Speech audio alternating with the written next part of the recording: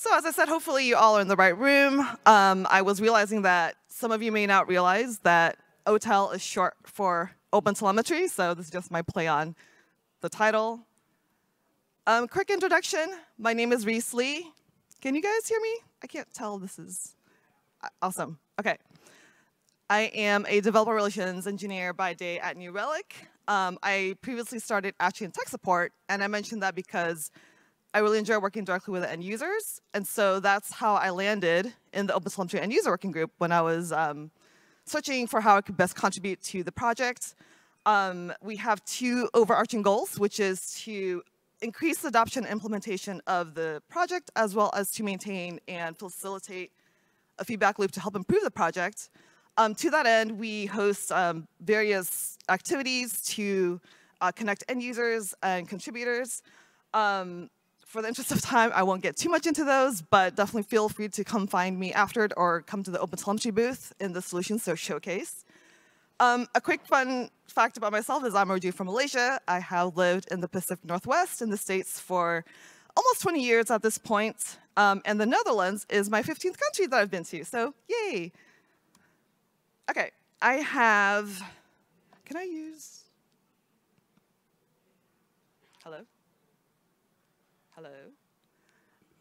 Hi, AV, can I actually use one of the handheld mics? This is killing my vibe right now. Oh, there we go. Okay. So I've categorized today's content into 4 broad categories. We're going to do a quick metrics overview, followed by a quick OpenTelemetry overview, and then we'll get into the meat of the talk, which is a metrics dip, and then we'll look at some next steps for you to take after this session to learn more about metrics. So first, we'll start with a metrics overview. We'll look at what is a metric and why are they useful. What is a metric? A metric is simply a measurement about a service that's captured at runtime. And these measurements can be further aggregated over time to help us identify trends and patterns. Also, there's broad categories of metrics, right? You have application runtime metrics, you've got infrastructure metrics, and you probably also want to collect some custom or business metrics as well. To illustrate this, as well as subsequent concepts, I'm going to use the OpenTelemetry community demo application as a basis for our examples. So the demo application is actually based off of GCP's Hipster Shop, which I think is now called the Online Boutique. So a lot of you may already be familiar with it. We have updated it so that it sells telescopes because our logo is a telescope. So with this in mind, what are some examples of metrics we might want to collect about our application to understand the health and monitor the performance? So off the bat, we've got some standard metrics we call golden signals. So things like throughput, response time, and error rate to help us understand traffic, latency, and errors that are occurring. We might want to look at CPU utilization, and we might also be interested in collecting custom metrics such as number of active users, total process orders of a specific item, and these are all examples of metrics. Why are metrics useful?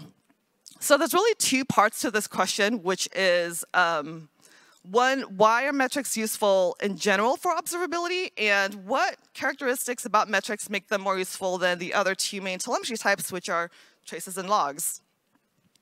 So generally, all 3 are used usually in conjunction with each other to monitor the performance of your system or application. You can also use span data to power certain graphs and charts, but generally, metrics are much better suited and more broadly used to power graphs and charts. Numbers are optimized for processing, storing, compression, and retrieval, which makes them easier to query, as well as enable longer retention of data. And where metric data really shine is helping us reduce the volume of data while still providing insight into that data. So if we were to export and analyze measurements one by one, that could be really expensive. Metrics help us reduce the volume of data. And finally, for alerting, metrics form the basis of SLIs, or service level indicators, which are then used to set SLOs, or service level objectives, which teams use to calculate their error budgets. Okay, if you're here, I presume that you may be familiar with OpenTelemetry, but just so everyone's on the same page, we're going to do a quick refresher on what is OpenTelemetry. OpenTelemetry is an observability framework built on an open standard. It was formed back in 2019 as a result of two existing projects merging, OpenTracing and OpenSynthesis. It is now, actually, I think as of last year, that I know of, it was the second most active CNCF project in terms of contributions after Kubernetes. And the project aims to standardize how applications are instrumented, as well as how telemetry is generated, collected, and exported.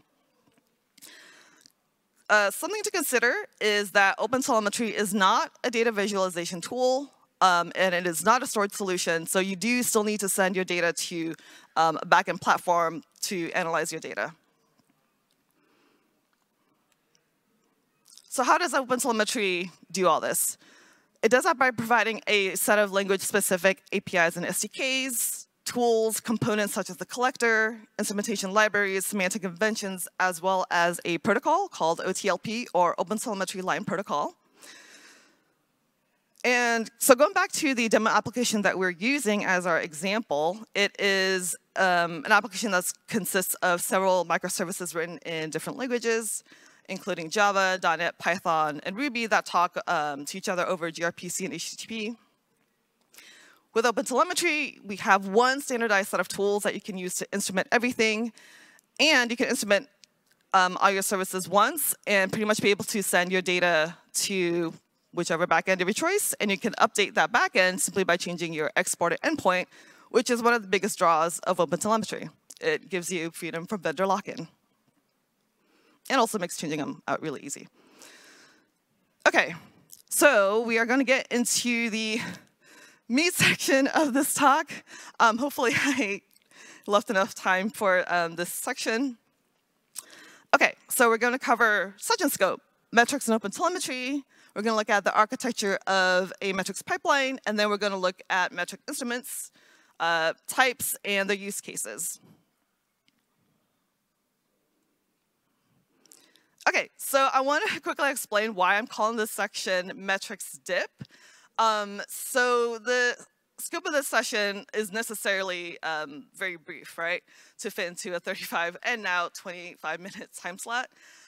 So there's really so much more on this topic that you could get into. A lot of the concepts that I cover here could really be their own full sessions. And so metrics dip is just a play on the term deep dive. So rather than, putting on a scuba suit and deep diving into the lake of metrics, we're really just kind of dipping our feet into the water. But hopefully I've made this session such that you leave with a solid foundation of at least how to get started. I also will have a list of references for you to look into for next steps to learn more. Okay, so metrics in OpenTelemetry is broken out into the API and the SDK. The API is used to instrument code, so generally application owners will use the API to install pre-built instrumentation for their framework or libraries, and the SDK is used to implement the API, and you can also use the SDK to configure what happens to your telemetry that's collected by the API, including processing and exporting it. So first up, we've got the meter provider, which is the API entry point for metrics. We use a meter provider to obtain meters, which you can use for different scopes, a scope here being a logical unit of application code. So for instance, instrumentation for an HTTP client library would be different, would have a different scope and therefore a different meter than, say, a database client library. And we use meters to create instruments, which are what we use to record measurements, which consist of a value and a set of attributes. And the SDK provides implementations for all of the above. Meter provider, meters, and instruments. Like I said, you can use it to configure what happens to the data that is collected by the API. I feel like there was one more point, but Okay. That's really all you need to know right now.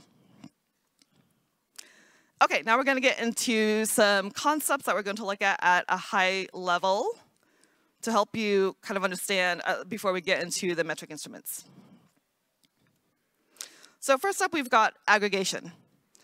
Aggregation is the process of combining multiple measurements into a single point. So a really simple example is, let's say you have a set of measurements that represent the daily sales of your telescopes over like 30 days. You could aggregate those measurements into a single data point, which would give you the total of all your telescopes sold over that time period. Next, we have the notion of temporality. Temporality dictates how you aggregate. And it's related to whether the reported values of additive quantities include previous measurements or not. And there's two flavors.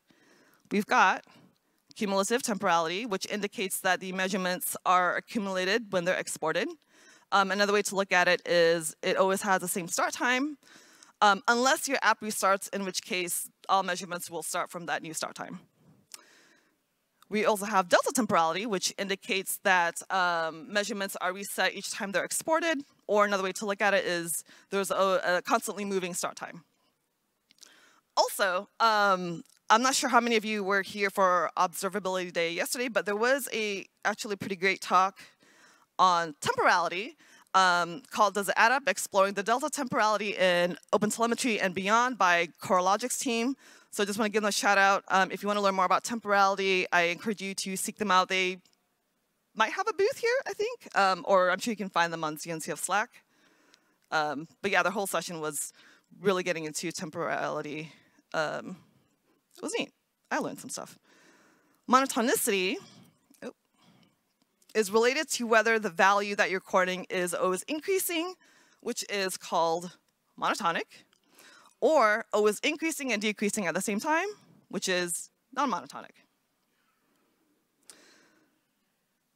Also want to cover dimensions real quick. Dimensions in the context of metrics refer to an attribute that's associated with the measurement. So let's say you are counting the number of active users to your online telescope shop, and you want to collect some information about these users. So we'll say, let's say you want to collect their location. That would be, we'll say country. So the country would be added as a dimension or attribute on those measurements. The last one we're going to cover for the slide is cardinality. Cardinality is generally defined as the number of unique elements in a set. In monitoring, it refers to the uniqueness of an element within a set. So using our example from just now, which is you're counting the number of users to your shop and you're collecting their location. So let's say you decide to collect their country. If your users happen to be all from like the same 1 or 2 countries, that's low cardinality. But if you were to collect, say, their city instead, and your users are from all over the country in these countries, that would be high cardinality because the uniqueness of that value has increased. Cardinality is important to consider because whenever you're collecting telemetry, if you are, so let's say you're running a sale on your site, and all of a sudden you have users from all over the world that are flocking to your site to get your wonderful discounted telescopes. And if you're still collecting, say, their city, all of a sudden you are experiencing an increase in the load on your system, otherwise known as a cardinality explosion, which is a very dramatic term that I enjoy. And also another thing to consider is that a lot of backend vendors that you send telemetry to will impose cardinality limits. So just something to consider. We won't get into adding dimensions in this session, but since for those reasons that I just outlined above, cardinality is important to consider. Okay, so now that you've kind of learned a little bit about the behind-the-scenes pieces of metrics in OpenTelemetry, let's take a look at the architecture of a metrics pipeline. So you already learned about this part. Measurements are recorded by instruments, and from there, a metric reader takes these metrics and then off they go to the metrics exporter, which translates them into an output format for different protocols. And you can then send them onward to a data analytics tool or tools of your choice. Metric instruments, types, and use cases. So you already learned that instruments are what we use to report measurements. Each instrument contains the following fields. The first two are required, so instrument name and the kind, which we'll get into a little bit in a little bit. And then there's two optional fields, which is the measure of unit and a description. So I just have a very simple example here. Let's say you want to keep a counter of the number of telescopes you've sold. You might want to call it something simple like telescope sold, and you're going to be using a counter. And measure of unit could be telescope, and your description, total telescope sold. What instruments does OpenTelemetry provide? OpenTelemetry provides 6 instruments. You've got the counter, UpDownCounter, async counter, async UpDownCounter, histogram, and the gauge. I'm going to have 3 columns coming up shortly that indicate the properties of each instrument. We're going to start with synchronicity, whether an instrument is synchronous or not. I really thought I was going to get the pronunciation that time. Synchronicity. So an instrument is considered synchronous when an instance of it is called when an event that's being measured occurs. So let's say you have a user clicking on a button that you're observing. You would want that, that would be considered a synchronous instrument. And an instrument is considered asynchronous when it reports measurements on a set interval. Excuse me. Next, we have the additive property. Ooh, actually, that was too fast. So whether or not you want to use a synchronous or asynchronous instrument really comes down to convenience for you. Do you want the measurement at the time that it's created, or do you want to report it on a set interval? So that's really up to you and your use case. Next, we have additive property, which refers to whether the measurements are summed or not. And lastly, we have the monotonicity, which, if you will remember, just refers to whether the measurements you're recording are monotonic, which is always increasing, or non-monotonic, which means it fluctuates or goes up and down, or non-monotonic. This last column here shows the aggregation strategy, or simply the aggregation of each instrument, and it refers to the data point that, the data type that each instrument produces. So as you can see, the first 4 counters all produce sums, histogram produces histogram, and a gauge records the last value.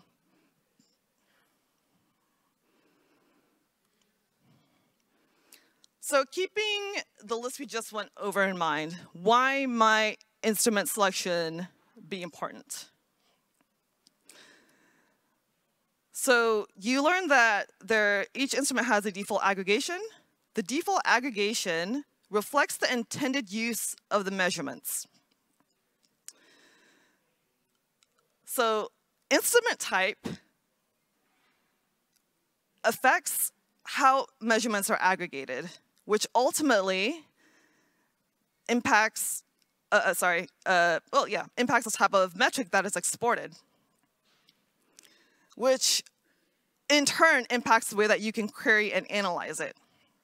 So put another way, different instrument types and different aggregations support different modes of analysis. So for example, let's say you want to measure the latency of search results for your telescope shop.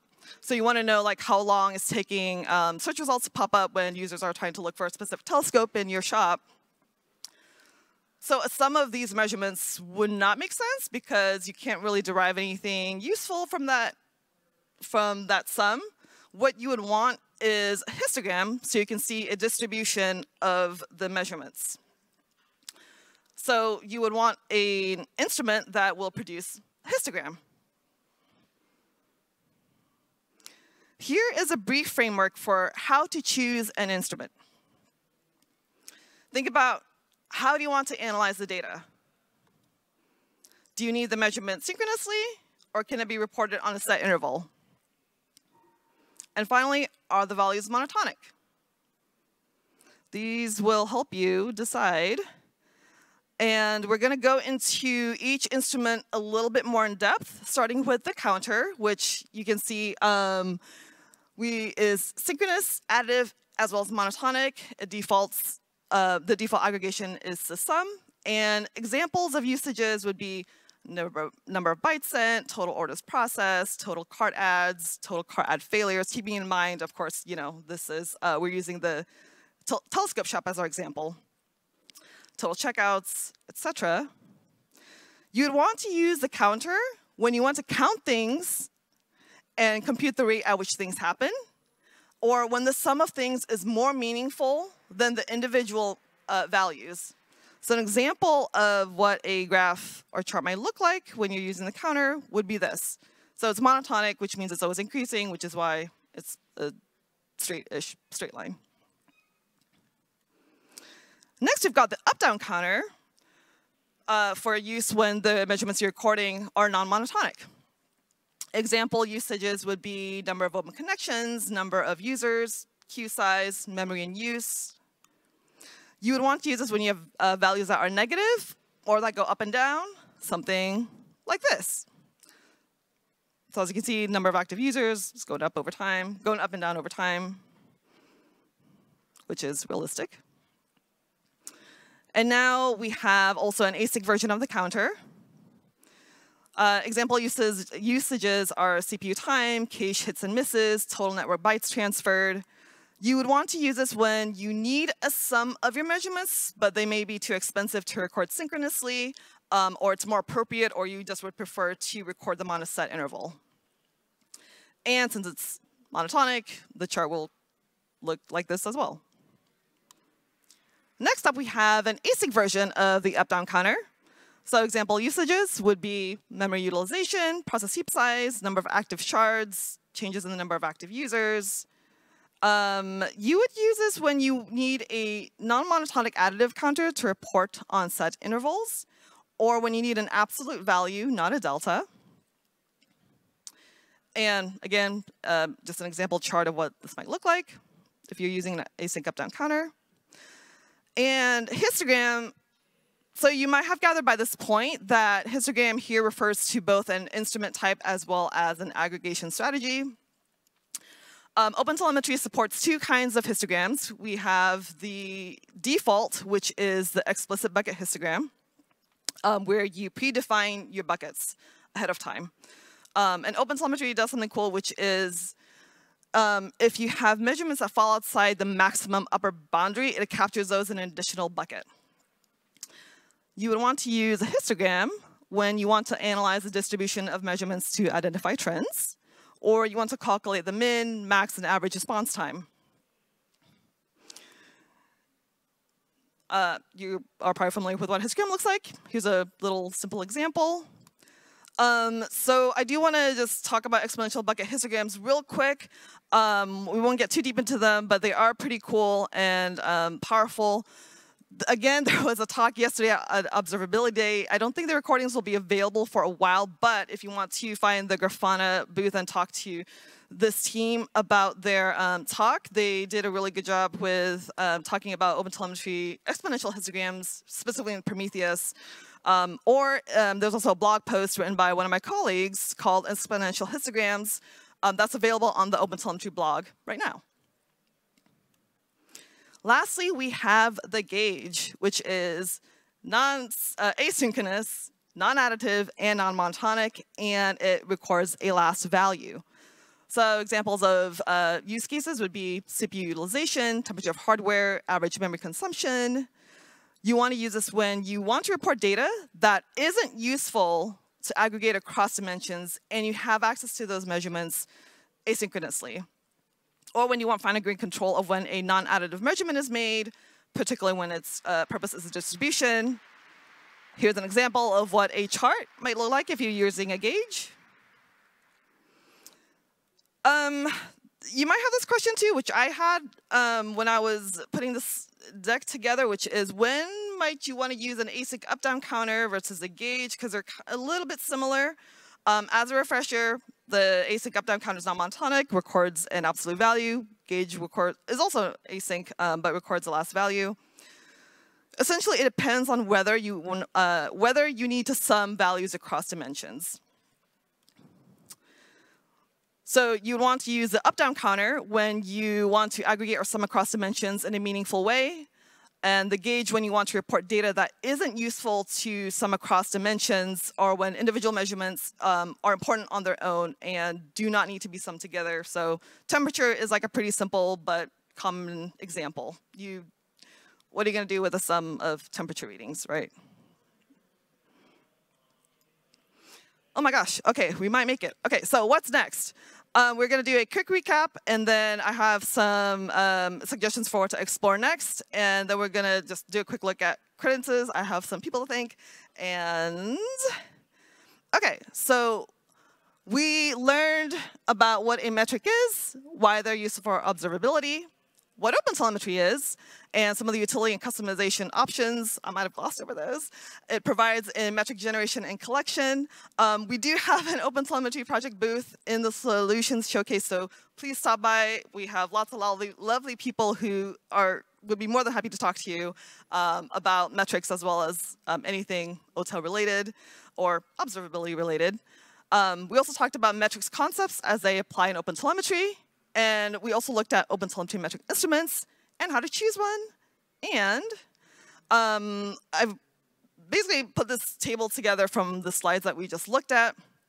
I'll leave this up here for a second. But yeah, this is just basically a summary of all the metric instrument types that we just talked about.